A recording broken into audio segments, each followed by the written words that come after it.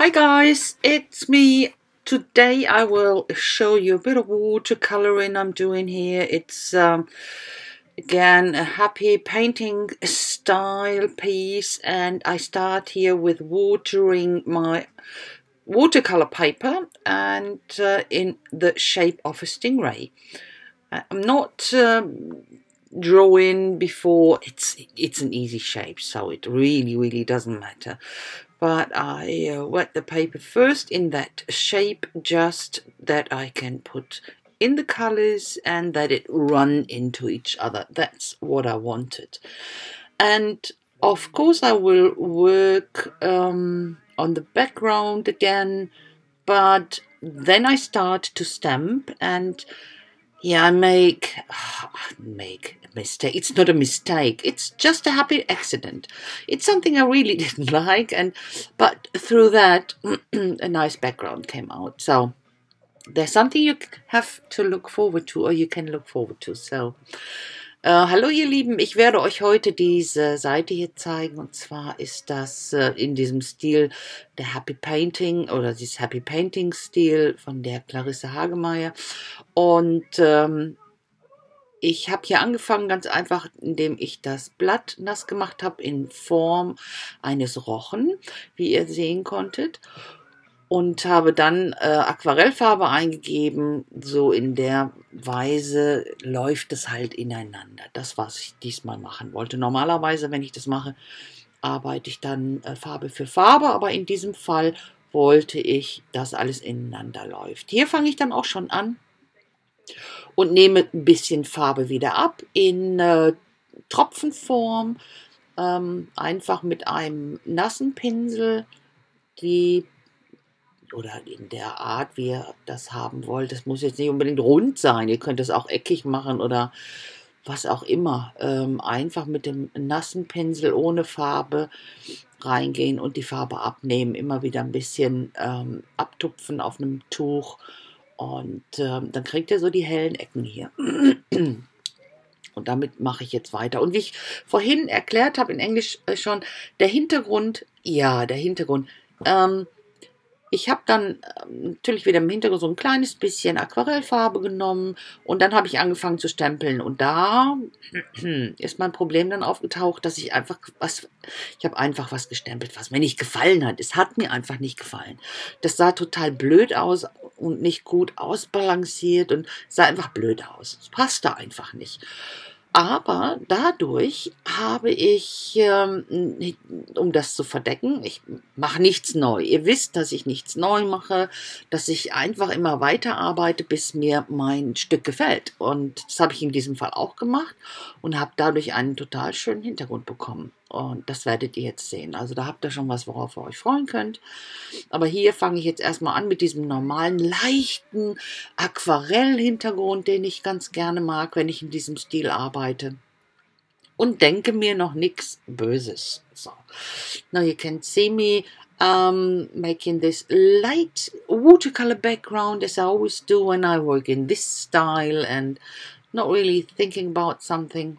And you can see this white circles in the stingray. I just took paint off with a wet brush without any paint and made the circles or dots, better said. And you can do any shape you want, you know, if it's squares or triangles or whatever it is, just by taking paint off with a wet brush. Dab it off on a cloth and then go in again. And you can then dab on the paper with your kitchen paper, to get even more paint off. So then when I looked at my stingray, I thought, there's something missing. And then I realized that the stingrays, they have this, what is that? This, it's not, it looks like wings, but it's not. It's where their eyes at. They have their eyes there, and so that's what I forgot to draw. This time I drew, you know, I thought a stingray, come on, it's not that important, or it's not that difficult. I don't really need a reference, but yeah, I thought after I realized I forgot that. I need, even for a simple thing like that, a reference. But yeah, I realized it after a short time.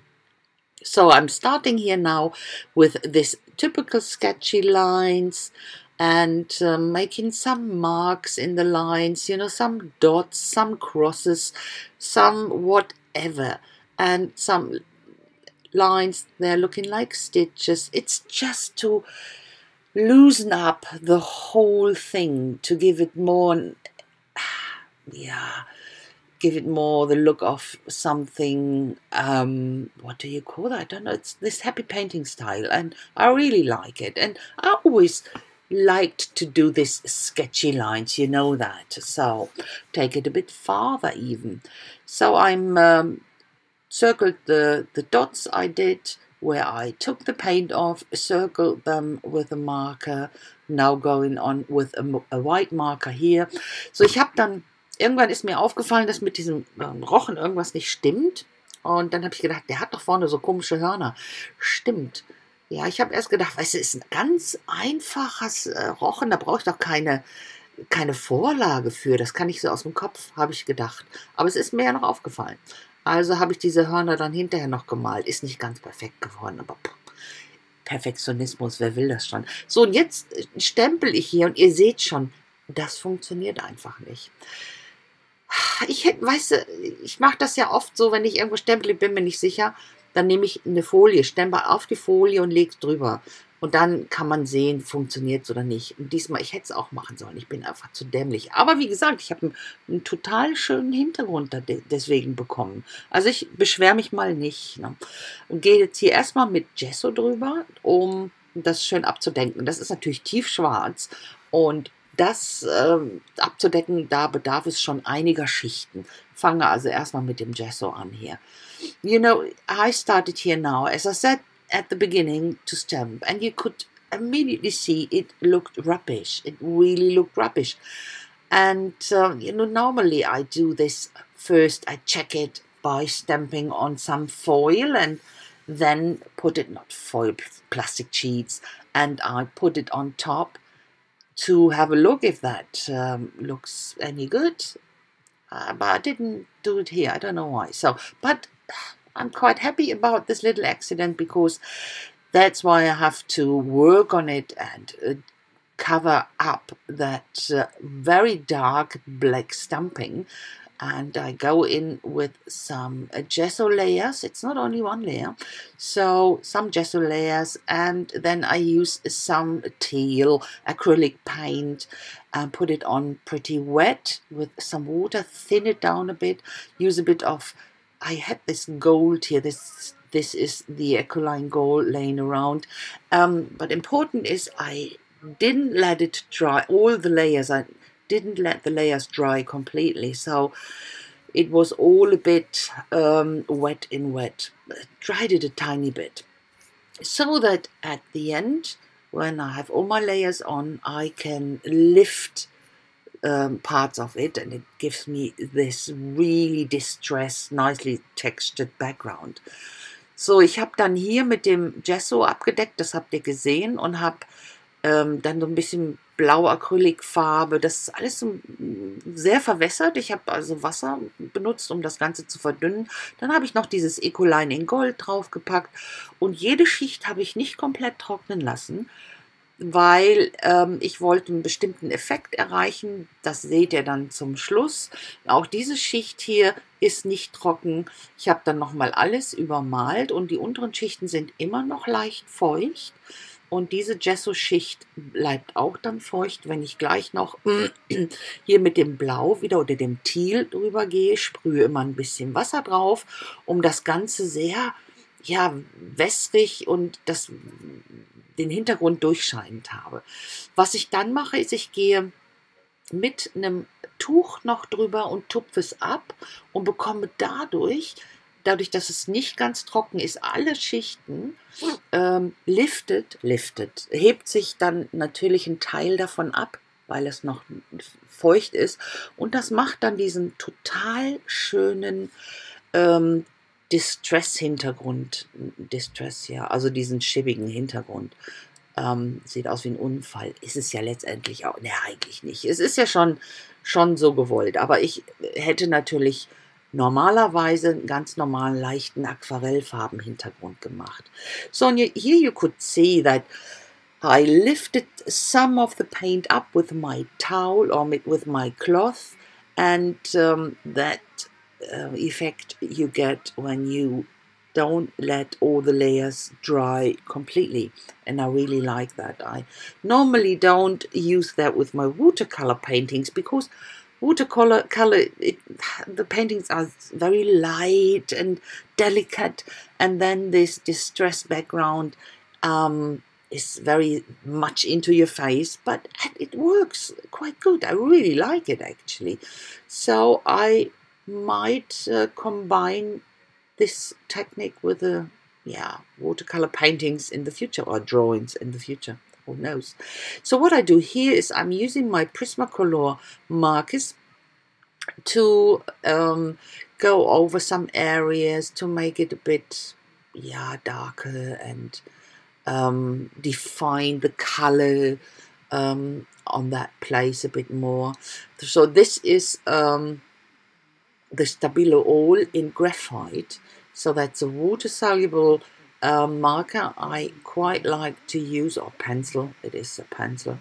I quite like to use to shade, but especially this graphite one for a more lighter shade, for a softer shading.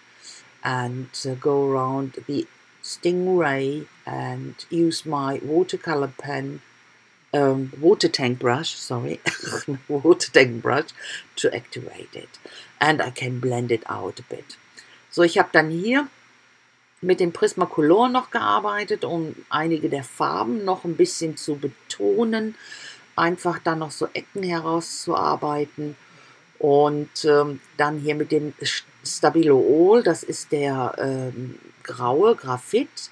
Das ist ja ein, wie so ein Aquarellstift, so ein Bleistift, der mit Wasser zu reaktivieren ist. Wenn ich dann mit meinem Wassertankpinsel drüber gehe, kann ich das schön verblenden, dass es eben diesen Schattierungseffekt gibt. So, jetzt stemple ich noch mit meinem Script-Stempel. Ja, da weiß ich, der funktioniert. Da bin ich mir sicher, den benutze ich ja immer sehr, sehr gerne. Und gehe dann hinterher noch mit so ein paar Kreisen hier und da rein, einfach damit noch ein bisschen mehr vor sich geht, damit es nicht nur mit den Schriftenstempel ist. I now stamp here again, but I'm sure with my script stamps, my go-to script stamps, that will work. Oh, this one I forgot to video. This is just a little bubble stamp. That's a freebie. I can't tell you where I got it from. So I went in and stamped with it, and you could see these other circles on the outside. Just that something's going on. And that's another freebie actually, just in case you might ask. But I quite have a lot of freebie stamps because I had 4 or 5 magazine subscriptions in the past for a few years, and there's always this freebie stamps in and stuff. So yeah, it's from one of them, years old. So, and go in with my white marker again and just having fun, mark making and lines and sketchy lines. I really like it. So I have some of these letters left over. I always keep them, and I have this website I'm going to where you can put in these letters, and it will give you all the word. It can build with it in all the languages you're choosing. So it's quite interesting, and I wasn't sure what to use, but this is, I think, the best thing for a Stingray. It says Gezeiten, and Gezeiten would be the tide, we call that Gezeiten. Yeah, it's a very poetic word for it. So yeah, and cut it off a bit just to balance it out, and a bit of shading here. Ich habe dann hier die Wörter, die habe ich ich habe so Buchstaben übrig, die ich immer aufbewahre. Und wenn ich ein Wort bilden will mit den übrig gebliebenen Dinger, dann habe ich so eine Website, da gehe ich drauf. Ich weiß jetzt gar nicht, wie die heißt. Aber kann man googeln, einfach zu finden, wenn man so übrig gebliebene Buchstaben hat. Das macht einem oder schmeißt einem dann alle Wörter raus, die es damit machen kann. Das ist ganz super. Da braucht man sich nicht mal selbst das Hirn zerrenken. So, ein bisschen hier noch mit dem Umranden mit einem dunkelblauen Stift. Und das war's dann schon. Dann kommt doch schon das Close-Up. Guys, the close-up is already coming. I say thanks so very much for watching. I hope you like it. And if so, please don't forget to leave me a thumbs up. And about a comment, I would be really happy. It would be very much appreciated. And I say, I hope I will see you soon with my next project. Until then, I wish you a fantastic time. But don't forget to stay creative. So guys, bye bye. Ihr Lieben, ich danke euch ganz herzlich fürs Schauen.